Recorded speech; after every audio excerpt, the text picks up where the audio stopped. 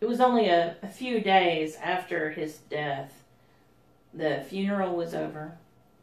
We had tended to the business of dying.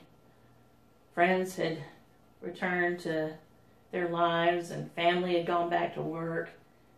It was time to get on with life. But I wasn't quite sure how to do that. I had never before experienced the death of someone so close to me.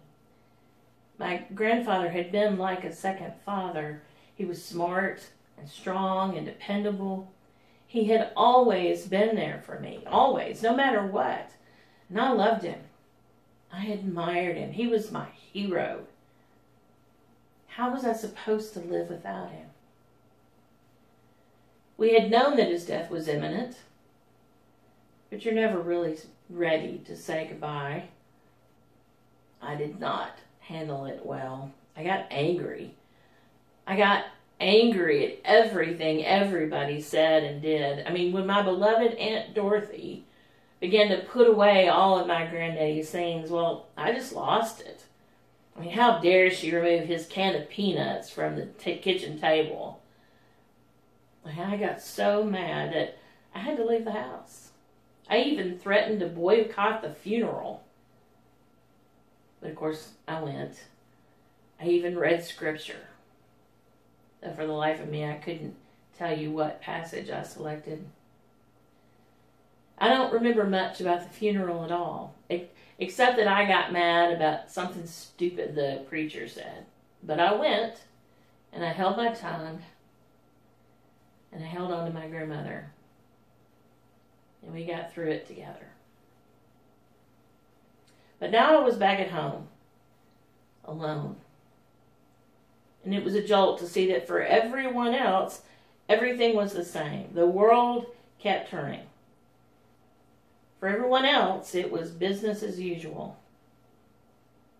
For me, nothing was the same. It would never be the same again. I wasn't sure what to do with myself. So I decided to go for a walk. Back then I was living in Brownsville, Tennessee, and it was a gorgeous day in early spring. I had walked for a couple of miles and was making my way back home when I heard a familiar rumbling coming up the road from behind me.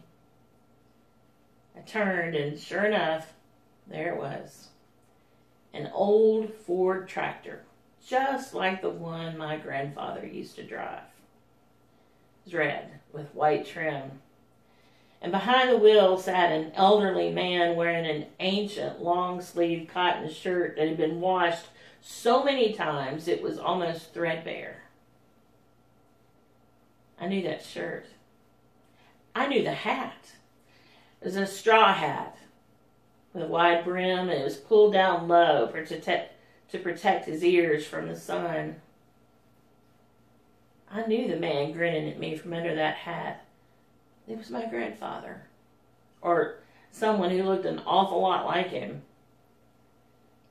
I stood with my mouth just hanging open as the tractor slowly made its way up the street, turned a corner, and disappeared from sight. Now I knew, even as I stood there, that there was no way that could be my grandfather. He had died. We had buried him. I had seen his lifeless body with my own two eyes. I knew he was gone. I wasn't crazy. But I also knew that I had lived in that town for 2 years, and I had never before seen that tractor or that man. But there they were that day, making their way down Park Street, just when I needed them most. Now, I don't know if I saw a vision or if there really was an old man on an old Ford tractor driving through town that day. But I will always believe that God used that moment to send me a message. And the sight of that fellow on a tractor told me that I was not alone. The past was not forgotten. And in some mysterious way, my grandfather was still with me. He is still with me. He comes to see me in my dreams every now and then. Now, he never speaks, He just gives a mischievous grin and lets me know that everything is okay. Now, grief is a powerful emotion, and everyone experiences it differently. Sometimes we want so badly to see our loved ones again that our minds conjure them up. We may see them in a dream or in the people around us. So it's really not surprising that the first followers of Jesus were, a bit skeptical when they began to hear reports that our Lord had been raised from the dead. I mean, seriously? People don't just get up from their graves and start walking around. And there was no doubt in any of their minds that Jesus was dead. They'd been there. At a distance, sure, but they knew for a fact that Jesus had been beaten, tortured, and hung on a cross to die. They had heard Jesus call out to the woman, "Don't weep for me." And they had heard Jesus pray, "Father, forgive them." They had heard him assure one of the criminals, "Today you will be with me in paradise." And they had heard when Jesus used his last breath to cry out to God, "Into your hands I commend my spirit." So there was no doubt that Jesus was dead. His lifeless body had been wrapped in a linen cloth and laid inside a tomb.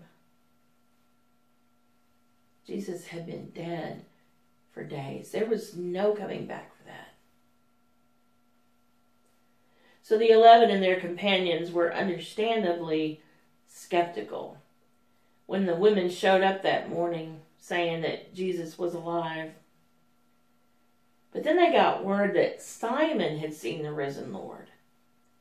And then in walks Cleopas and his friend with the astounding news that Jesus had come to see them while they were traveling to Emmaus.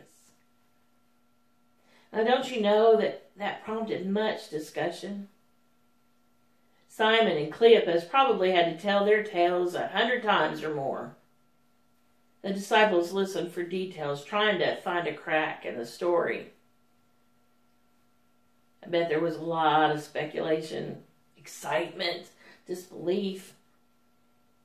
But also, somewhere inside, I bet you there was a growing flame of hope. And could it be? Could it really be? And suddenly, there in the midst of them, Jesus appears. "Do not be afraid," he says. "Peace be with you." But they were afraid. They were terrified. They thought that they were seeing a ghost because dead men do not get up and walk around. And Jesus asks, "Why are you frightened? Why do doubts arise in your hearts? Look at my hands and feet. See the proof. Touch me and see." Now, everybody knows that a ghost does not have flesh and bones, but the resurrected Lord did. And the hearts of the disciples flooded with joy. The Lord was with them. And they desperately wanted it to be true, but it was just so hard to believe. People do not come back from the dead. I mean, dead was dead. But here was Jesus with them, right in front of their eyes. "Have you anything to eat?" he asked. They offer him fish, and Jesus ate it right in front of them. That ghost doesn't eat, but the resurrected Lord did. What did it all mean?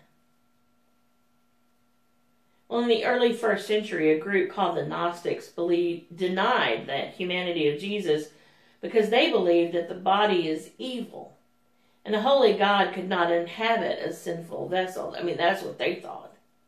They refused to believe that Jesus lived a human life, so he could not have died a physical death. So they sure didn't believe he had returned to a physical life. Instead, Gnostics believed that death simply freed the spirit from the prison of a physical body. And it's easy to see why people, even today, can fall into this way of thinking. Disease, injury, addiction, any sort of physical limitation seems to hold us back, make us captive even, while our minds and our spirits are free to explore the ends of the universe. Luke's gospel addresses this issue. Though eyewitness accounts that are given stress the physical resurrection of our Lord. The physical resurrection of his body. Look at my hands and feet, Jesus tells the disciples. Touch me and see if it really is me. See, a ghost does not have flesh and bones, but I do. It really is me. I am alive. I was once truly dead, but now I am really alive. And to prove his point, Jesus asks them for something to eat. And when they offer him a piece of broiled fish, he eats it right in front of them. Luke leaves no room for doubt. The body of Christ was raised from the dead. The body of Christ was raised to new life. The body of Christ was raised to life, but it was not a return to the old life. There was something new, something different about the risen Lord. Friends and followers might recognize the resurrected Christ, but not immediately. He was not immediately recognizable to them. His appearance seems to have been somewhat altered, although we don't know how. And Jesus was also able to appear and vanish whenever he wanted to. But again, Scripture does not give us any details about that. We don't know if he mysteriously appeared before them or if someone opening a door and letting him in the room was such a mundane detail that they simply left it out of the story.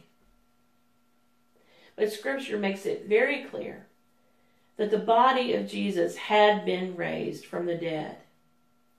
This was not simply a resuscitation of the former physical body of Jesus. This was an entirely new form of existence. But while it was something new, it was nothing to fear. It was still the same Jesus, the same Lord, the one who offered peace, the one who offered forgiveness, the one who offered love, the one who gives us hope. Jesus changed life and death. Death is no longer anything to fear. Sure, the process of dying may not be anything to relish. It can be painful and humiliating. But even in those moments, we can draw comfort in knowing that Jesus has been there too. Jesus knows exactly what it's like to suffer and die. But Jesus didn't stay dead. He rose up from the grave to live again, to live victorious, to live a new life, a better life. A life that will never again know disease. A life that will never again know suffering. A life that will never again know sorrow. Because Jesus lived and died and rose again, the whole world would forever be different. Because he lived and died and rose again, we can too. Our bodies can be raised up in glory. We can also live a victorious life, a new life, a better life, a life that's free from any encumbrance, no disease, no suffering, no sorrow. And that's what awaits those who follow Jesus to the grave and beyond. And when those first disciples realized that Jesus had truly been raised from the dead, they were filled with joy and hope and courage. And they were unstoppable. Nothing could keep them from sharing the good news of God's amazing triumph over sin and death and despair.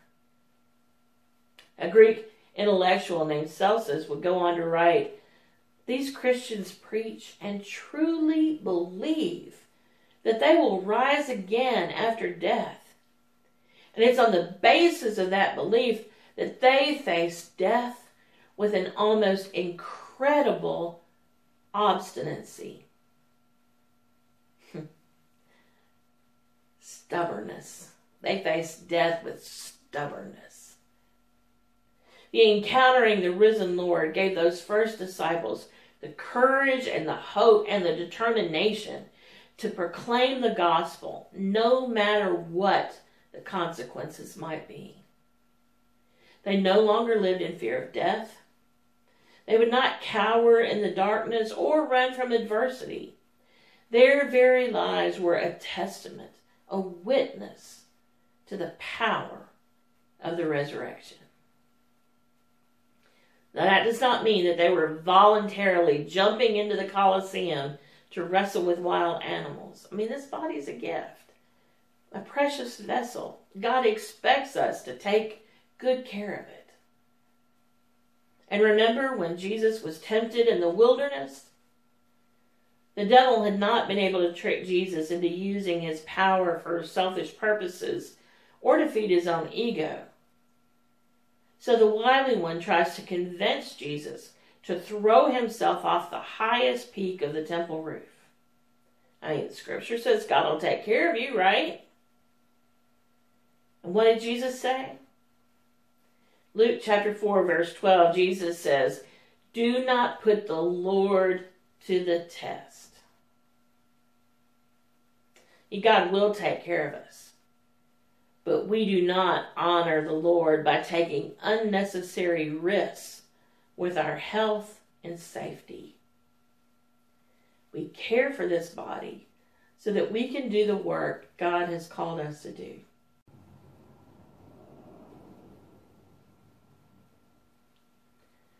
And it's possible that in the course of doing ministry, our lives, our bodies may be put in harm's way. I mean, this last year, countless teachers and healthcare workers and food service employees and truck drivers and scientists and preachers, they have put themselves at risk so that they can do the work God has called them to do in the midst of a global pandemic. Others put their lives on the line for us every day.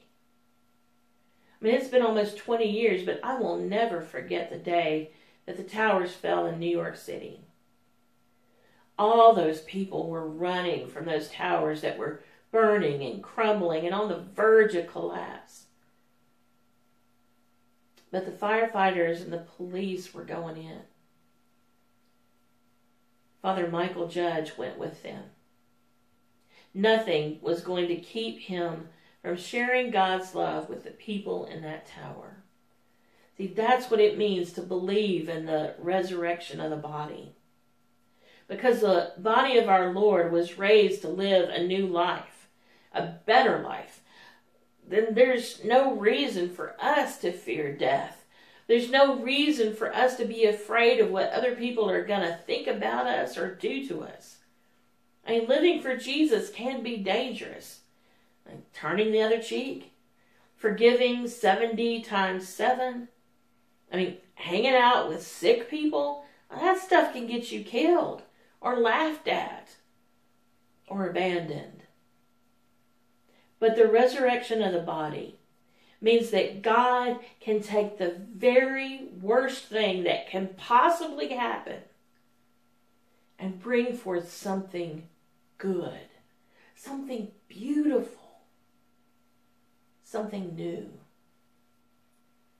God can take death and bring forth everlasting life.